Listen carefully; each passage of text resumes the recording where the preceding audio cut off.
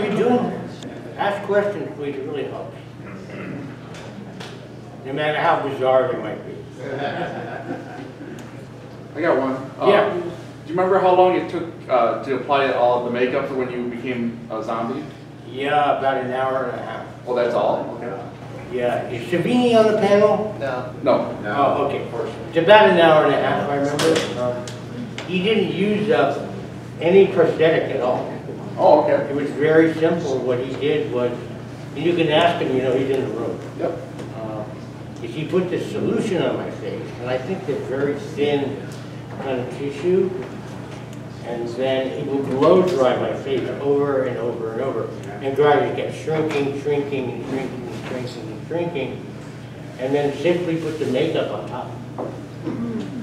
So that was pretty clever, you know? Nice. Pretty clever. That was one of the most iconic scenes of any zombie movie who came back. That was just... Oh, it's still things of legend. Oh. You know, I mean, even the remake will never touch it. Oh. You know, the way I love it, even like, you know, the makeup, the blue zombies, it's still something that resonates with me to this day. Absolutely. By the way, Scott, thank you for Oh, thank you. appreciate it. Of course. So, you know, let's start off by, you know, a couple of in-house questions. So, what's one of your fondest memories that you have from back then? Fondest memory? Yeah, anything that sticks out from like on-set incidences, bloopers, something funny that you can share with the group. Well, okay, I don't know if it's funny, but you remember the scene earlier on when the zombies are down in the basement and they're all eating each other? Yeah. Well, we were upstairs before we were called down to shoot. It was very cold, I remember that. And we came downstairs into this room, this cage, and you see all these zombies there eating legs, eating each other, and in person, it looked really gross. Okay? It didn't look fake or anything, and I looked at George, I said, George, this is really disgusting. And he looked at me, he smiled, yeah, I know. Awesome. He had a great sense of humor, Romero. Great sense of humor. Sir. Yep. Speaking of the remake, you had a cameo in it. Yeah. What was your experience on the remake? It was very good. Zack Snyder and Eric Newman was the producer. They were very receptive, very friendly. They were very grateful that we would come and do it. You know, and my attitude was, of course, you know, why not, you know. And they couldn't have been nicer, frankly. And actually, Eric Newman was pretty funny. He was the producer, you know, and I kind of take it all in stride, right? He was acting like a teenager to me, like a teenage fan. He's like 42 years old. So, wow, you know, I can't believe you're standing right here on the set. I said, Eric, thank you for having me, you know? And I just thought it was kind of remarkable. They were very cool guys. Regardless of what you may or may not think about the movie, they were very cool guys. Oh, I actually had a question. For one of the scenes in the mall, you were actually sliding down, sometimes it was the escalator. Yeah. Was that actually improvised, or did you actually put that in the script? It was not in the script. In the script it says Roger runs down the escalator stairs. Oh. As far as I remember, it was just an idea that I had at the moment. Sometimes George would be very flexible, if you had an idea. I said, George, what if I slide down the middle? Okay. And he went, what? He said, I could slide right down the middle as long as somebody catches me at the bottom so I don't break my back. And he went, okay, and he moved the camera. It was like one take. Oh, cool. Let's Gaylen Ross.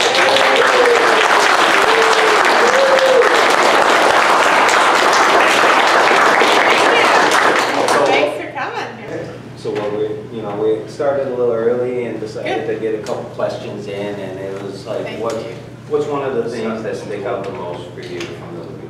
Something that, you know, a blooper or an incident or anything There were like no that? bloopers. Yeah, I think it was perfect myself, but you know, it's more or less to give us a little piece of something that hasn't been talked about before.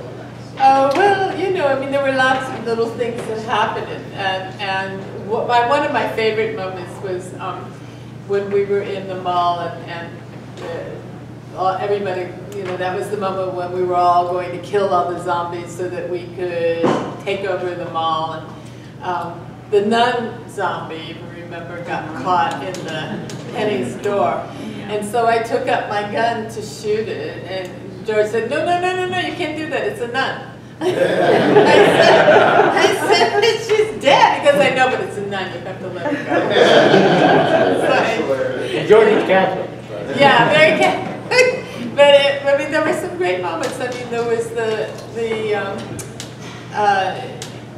the script would constantly get changed as things were evolving. You would see things. So there was a place at a time where I thought the guys were getting too much of an advantage and they were leaving me in the dust. So I said, I need you to write something that gives her a little bit more strength, because this was the time before Aliens, even before there were no women who were heroes. They were mostly screaming and fainting. So that's when he wrote the lines about, I would have made you all breakfast, but I don't have my pots and pans, and I want to learn how to fly and shoot, and the guys were all eye rolling, but George did it. You know, he was, you know. You were eye rolling because that's how it's portrayed. Yes, they didn't mean it. Well, I Just love for that. clarification. I love that because I mean, that was like one of the first zombie horror. Well, George dubbed in a few screams. Okay. But in the airport hangar where, you know, the zombie was trying to get David and me, I said, George, I have to fight. In any case, I said, I'm not screaming, so I found out that he put in a few screams at the post-production. I said, okay,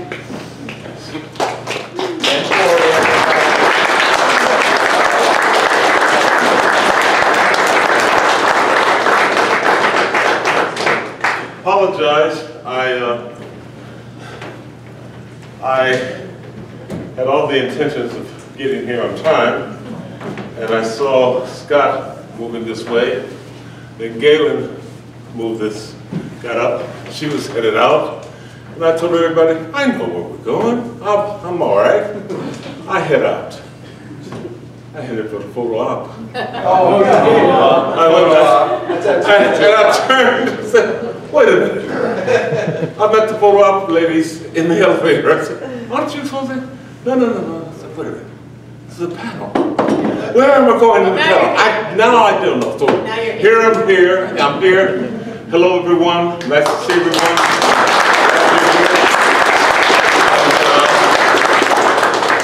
Glad to be here with my fellow actors.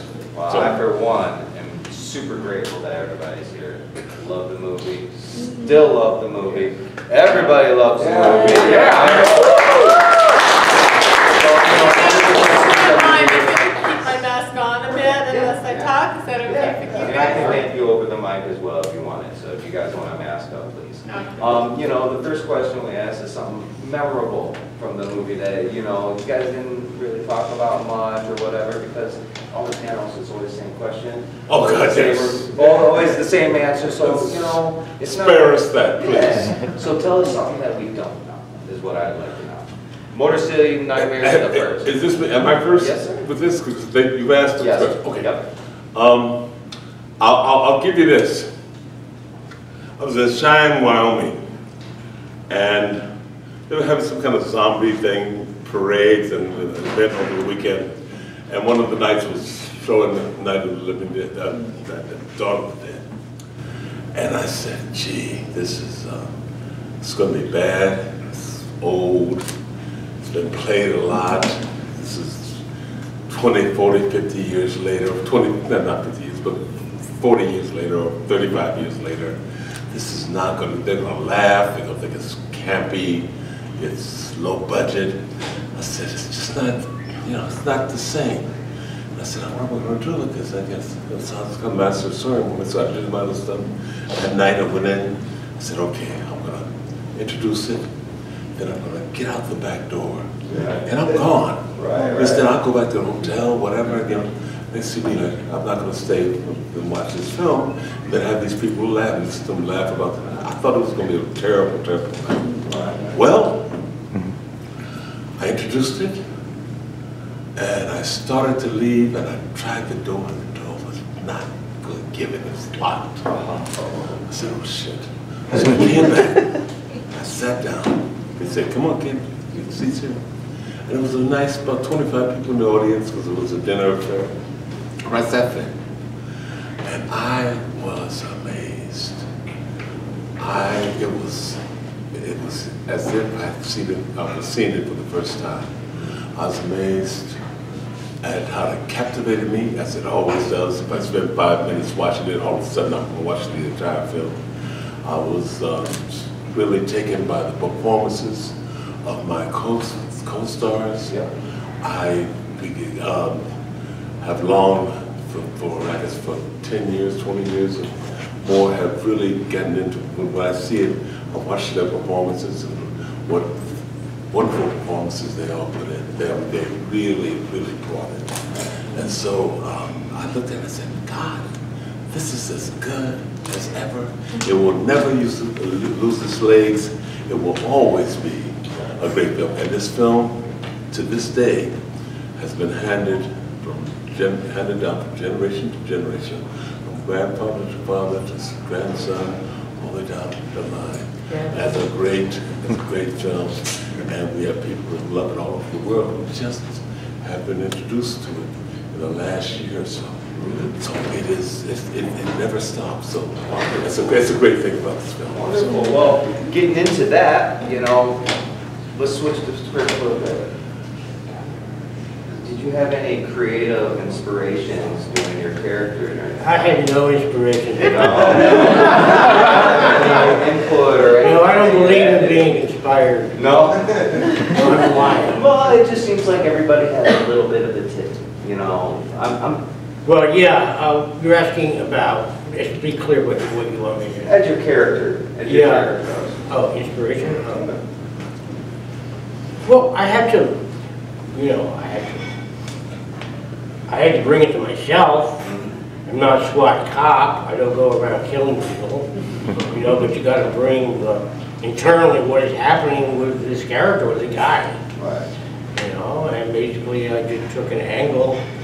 How I approached it was that he was this ex-SWAT cop, or former Marine, who loved to live on the edge, and he thrived that way. Right. He thrived living in danger, right? And because he was an ex-Marine, he was a sharpshooter, and that he excelled in that world, not just the physical world, but in the dynamic and the danger and the level of edge. Unfortunately, his problem is that he takes too much for granted and thinks he can handle everything until he starts to unravel. I went, oh, that's an interesting thing for me to try to bring on forward. If that makes any sense. Yeah, no, very much so. Thank you. But you know, just like even I did a little research on you guys, a little bit, you know, not too crazy, but you know, you had shot an alternate ending. So was there any creativity as far as that goes? As you know, because I don't believe that it all got released and whatnot, but. That we were supposed to, I was supposed to die, Ken was supposed to die. Yeah, we did shoot it. We did shoot the ending where I put my head in front of in the helicopter blade, and that was supposed to be the end, and then you're supposed to shoot yourself in the head, right, Ken? That's what they said. You didn't do it? No. But we shot my ending with the head that ended up, I think they used it in the mall somewhere else that they blew up. But I mean, you know, I think the feeling was that George felt that was too depressing, too dark, that they couldn't do that. I mean, it's interesting. I mean, in Get Out, Jordan Peele changed his ending too. You know, that the guy was supposed to die at the end, which was totally logical, that the cops would come and they'd see this guy, you know, in this white suburban neighborhood, and everybody's dead, and they're going to shoot him. But you know, they decided that would not be good. So well, it was cool to. Yeah, so I think that's what happened, is that there's hope, but who knows what happened to them. I mean, I was driving the helicopter, so what are the odds? Right. No, that's wonderful. I mean, as far as your character, was there anything that you added on to spice things up a little bit, or was it just cut and dry as far as what you were doing? Like they told you what to do and... Are you talking to me? Oh, I'm sorry, Yeah. Who are you talking to me? I thought you were talking to Gaylen. Well, no, answer your question roughly, so I talked to some friends. Well, you know, no, normally I'm sitting with them, so I feel like I'm kind of off to the side right now, you know? But, you know, as far as your character goes, did you have any creative, did you just cut and dry, do what George said, or did you spice things up during the... You know, you read the script, the first time I read the script, I knew that there was a racial component to the Wooly situation, what was going on in the first scenes. And I was a child or a person of the 60s and 70s, and so I've been through some very tumultuous times in the country.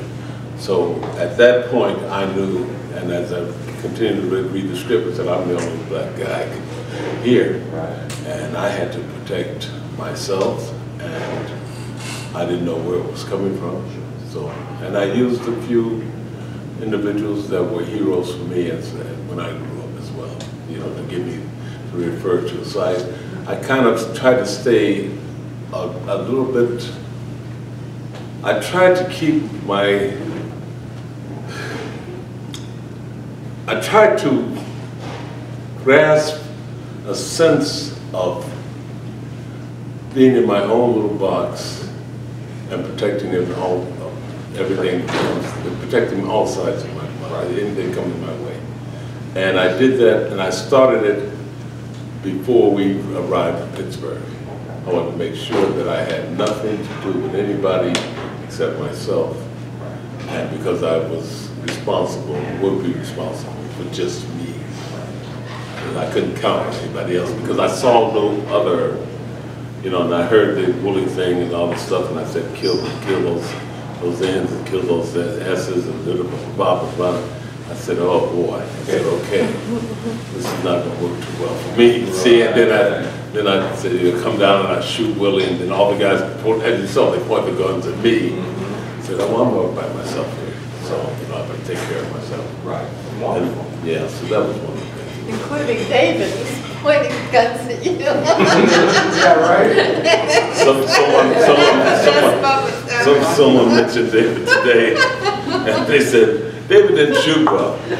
I said, did you see him run?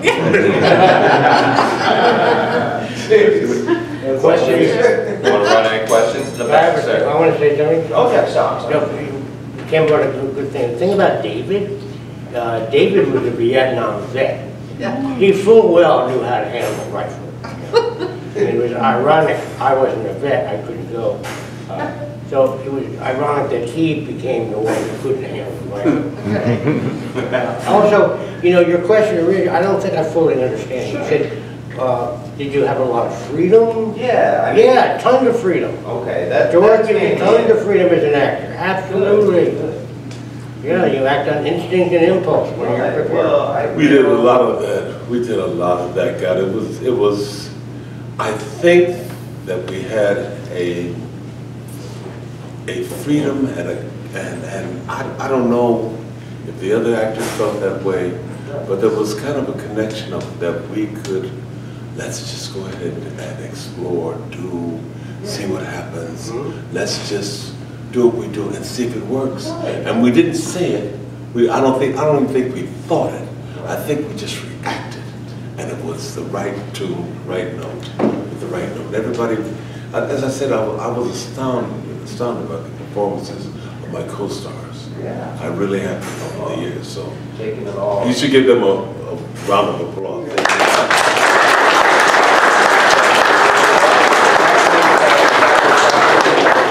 We appreciate it all. You guys are amazing. So let's get a couple questions, guy in the back. Oh, I was just going to say, is George Romero hard or good to work with? I hated his guts. He was a pain in the ass every moment, man. I wanted to smack him. I think I hit him one night. Come on, man. He's the best director I've ever worked with. Not just because he's George Romero, but because he is a decent human being, he is kind, he is respectful of everyone, no matter what your job is. And you probably have heard that about him, but it's absolutely true. Yeah, I would say, and he was generous. Generous.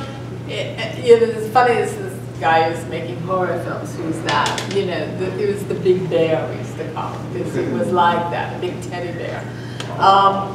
But generous and kind and very thoughtful, and you're talking about, improvising I mean, there were many times that I had an idea, or and that George would never like do a strict directorial comment. He would never say, take that and do the line, and he would never do that.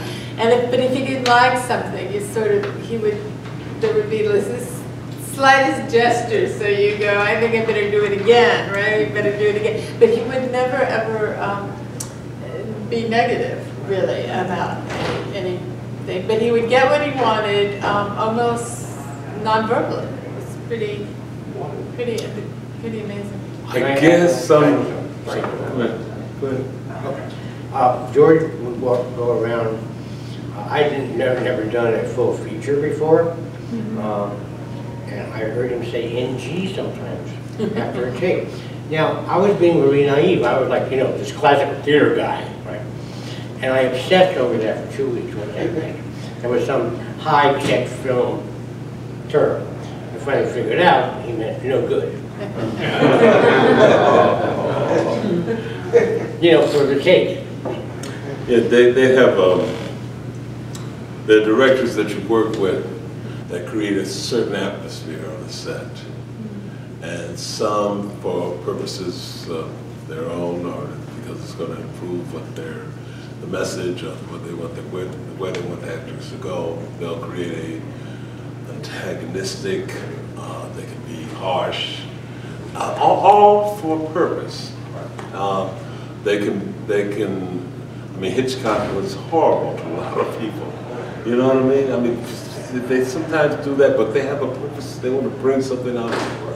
George was exactly what Gaylen said, or what Scott said. And that was basically who he was. So he always had a soft and genteel approach to his direction and to his command of the set. So it was always, it was a pleasure to work with him, and it was almost as if you were working with someone that you were a friend or as a buddy, instead of someone who was in, position of power, So that's how it was for us. And I would add, that what for the crew as well. I mean, I've never seen a crew that would, ask on their own, what else can we do? How many more hours can we work? But they never had, George never had to say, I need more and negotiate. It was like the crew, all the crew was ready to do whatever George needed and more. And that's pretty incredible on a film set. And I would add, when I worked with George on Creepshow too, there were actors there who were really, had histories like Frisk Weaver and Carrie Nine, E.G. Marshall, who worked with the best of them, and they were hesitant about working with George. They didn't know who he was, and they thought this was horror, and all of them, every one of them, were so full of admiration and respect for George and the way he treated them as legends. I mean, E.G. Marshall is a legend, and they felt that they were able to perform in the film the way they wanted, and they were respected, and they adored working with them. This film is very strange. It has, I just noticed last time I was in Pittsburgh, I was there in June or something, Monroeville Mall, and the zombies, they, There are zombies who have made a career out of this film. You know, I mean, they've traveled everywhere. I mean, and it was surprising. I was walking through, going to a photo op, and I'm walking through one of the storefronts that they use for, and they had a lot of the zombies, some of whom I knew. This one guy grabbed me and said, Ken, take a picture with me. And I said, oh, sure. He said, see, you knocked me out. And he had this big poster with a shot of him and me, and him getting punched by me. I said, gee. And then some of us, and then I read some advertisements. I come visit this shop in Monroeville or in Pennsylvania or Pittsburgh or something because Jojo is the zombie who did is appearing. You know, so they did almost all of the people who were in this film who were zombies or had bit roles in it, they have a sense of stardom or celebrity because of this film. And some of them have traveled almost as much as I have in terms of going out and publicizing. I mean, there's the nurse zombie, the electrician zombie, there's several people. The one in Night of the Living Dead, what's his name, Bill Heisman, who was the zombie in the cemetery. He used to dress up in a cemetery suit and with the braid up, and he would appear at all the conventions. And he was, until he died, it's what he did. And a lot of them still do. I mean, it's phenomenal. It is I think Dawn of the Dead happened at the right time, in the right moment in history. I think that at that point, with the gore, the color, Technicolor and the gore, and the time that it happened, Rona Barrett, Cisco Ebert, Gene Shalit, Rex Reed, all of those people gave it thumbs up. Instead, those are major reviewers in the country. It stayed at number 1, number 2, and number 3 the first 3 weeks of gross sales in Variety. This film exploded. Remember, do you guys remember, I was going to ask you guys. Without a rating. Do you remember? Without a rating. Remember when we went to that press conference on 5th Avenue at that hotel? And there were 75 to 100 people there, and including Rex Reed and all those other guys. And we're sitting there saying, God, what the hell? You know, so it just... But I would also say that, you know, the reviewers like Rex Reed and Ebert, the critics loved it, and the audiences loved it, but it was still, and it was unrated. Yeah. So that meant that a lot of theaters couldn't show it or it couldn't be advertised in certain ways. There was a time, I think there were a few other films that came out unrated. I can't remember, but there were a number of them. But it was still a horror film. So it was marginalized. So when I remember when, you know, we would go to agents and look for work and they go, what was your last job? And they would say Dawn of the Dead. They go, yeah, but what real film? Yeah. And it, you know, they didn't, that wasn't, Oh, yeah, horror. that was a horror film. Horror was still a very strange genre. So, and I would say, so it took quite a while for this to become the classic that we know, because at the time it wasn't. And for George, it was also interesting too, because when he wanted to break out of horror, when he did Night Riders, you know, and that was his dream film, you know, which was his vision of what the world should be in Camelot, and Harris was, you know, it was his first big film, right? Yep. Yeah. He filmed at Harris in a little off theater somewhere in LA. In Los Angeles. Yeah. So that was his dream film, you know, to do the vision of the world that he wanted. And he was incredibly disappointed that, you know, audience didn't go because they wanted George in horror again. So it was a time, it took a while for Dawn to become Dawn. Right. You know. I lost friends. I had friends who were in my acting class. I had friends, my acting teacher. I had people come. We had a screening, remember, in New York, our first screening, where we went to a restaurant right afterwards. Right. Okay. I went in there. A woman from the New York Times came and cornered me. I had a date with me and a few people sitting with me, and she said, I'm from the New York Times, how does it feel killing children? Oh, man. Yes. I had another friend who I knew. I said, it's a movie. This film is fantasy. But I had another friend who said, you were in that movie. And others that didn't speak to me at all after that. You understand? My acting teacher said, I don't think they'll be able to see your real acting ability in this film. You know? He was right. but still, I lost a lot of friends. It was not, as Gaylen said, it was not taken, it was kind of, as we said, 1968 was Night of the Living Dead, nothing between that and Dawn that really shocked the American psyche. And then this came out. And they still had a pushback about, oh, this belongs over here. They said, this belongs somewhere else. Cisco and Ebert and Romero and Rectory said, we'll give it a thumbs up, and you should go see it if you like this kind of film. We're not going to see it again. You go see it. So, you know. That's awesome. Yeah. Well, you've been waiting patiently. Yeah. Go ahead, Rafael. You just said that. How did they pitch it to you? Did they pitch it as a continuation of Night of the Living Dead to you as it was going? Yeah. Not at all? Just another horror film? No, but I knew Dwayne Jones.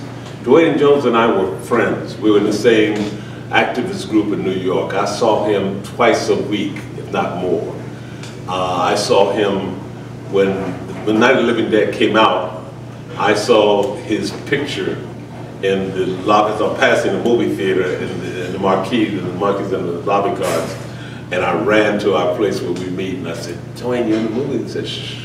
It's all over the damn city, man. And so I knew Dwayne. I knew about the film. I was a fan of the film. I was a fan of the film, maybe not only because of Dwayne, because I just was amazed that I could look at a film that was that low budget and still be captivated by it. And I mean, when they reached into that burning car and pulled out the guts and started eating, I said, oh, this is way off the table for me. And that was the beginning, but I said, I like it. And I stayed with it, and I liked the ending. I was kind of hurt by the ending, but I liked the ending. And I was kind of hooked. So I never heard anything from George or Richard. Even when we walked in the room for the audition with Richard's office, there was a poster for Night of the Living Dead and Eraserhead and all that stuff in it. I didn't pay that much attention to it. I went in just to read and audition. So we never talked about it really. Wow, that's awesome. Well, as far as I'm concerned, you guys set the pace. I mean, we wouldn't be where we're at right now if it wasn't for that, right? I have a question for a real quick guy in the back in the hat, and I'll take you next, okay? Yep. It's a classic, but as dated as it is, I try to introduce the movie to kids now, and they roll their eyes at some of the technology and stuff, but they get into it. It's paced enough to them, and they absolutely love it, and people need to keep introducing it to the newer generations before it dies out. And they always ask, well, what happened to Peter and Fran? Where'd they go? I wrote that. I have that in script. I wrote that, but never mind. but you're right. That's That's it. No. I said, he said, what happened to your and our characters? Oh. I said, I wrote a script about it. But you're absolutely right. It doesn't, it is passed on, and if they watch it, they enjoy it, no matter what the generation. I don't know why, but it works. It continues to work. I'd like to do one thing before we leave. If I can. Yeah, I want to take one more question. I wanted to say something before you leave. Sure. No, I wanted to say the last thing before we get out of it, so you go. Yeah, no, I was just going to say, you know, Museum of Modern Art in New York is having a whole summer. They decided to do all their films this summer on horror. Women in horror, black horror, and they're making a whole season for horror films. I mean, they're getting audiences and kids into that museum that never saw that museum before, and they're thinking, how do they keep them in? Lock the doors. But the one film that they opened with, the whole season, was Dawn of the Dead in 3D. And there we were at MoMA, you know, this amazing theater, and sold out with, you know, young people there. And, you know, the thing is, okay, the 3D, you know, stuff comes at you a few times, and even I jump, the blood is coming at you in the air. But I think the humor, you know, the effects are no longer as sophisticated as the effects are now, and but the humor in the characters and what happens, and the tension and the drama of closing the doors in the mall, it all stays. It's all there. It's just different. But you get involved in the stories, you know, young people were laughing with the zombies at the escalator and the pie fight, and, you know, and even the biggest laugh was when I refused David's proposal. Like, that is not the right time. No. We'll get you a quick question real quick. Oh yeah, I was going to ask you guys, looking back on it, what was like the weirdest store so you guys actually shot at in the mall? You guys were the weirdest store? Yeah. Or just like, oh, this is a really bizarre store to kill zombies in or whatever. Gee, they were all fine to kill them. It was. Probably one of the more active scenes is when we're in the car, you know, and we're dragging the zombie, then we're shooting at him. We're first still in the car. Yeah. Yeah, in the mall. I think that was a little weird. You know, we had to be very careful with that car driving through the mall. You know. Yeah, so Dawn of the Dead, I honestly believe is one of the best zombie movie ever made. And in popular culture, I'm just curious, have you guys seen Shaun of the Dead? That Oh yeah. So to be, you influenced Edgar Wright, Simon Pegg, who are huge stars, and they love you guys. Well, they love George. Yeah. Oh yeah. And George loved Shaun of the Dead. Yeah. Loved. I'm just curious. Dynamite movie. Of course I loved it. Absolutely, without a doubt. That was a real homage to George. Funny story about that though. Like, me and my wife met, you know, we started getting on, and I asked her what her favorite movie was. Doing Shaun of the Dead, and now we're married. I just want to put that out there. But no, thank you guys very much. Like Let me say something before. Again, before we go, please, God, give a hand to these two fine artists.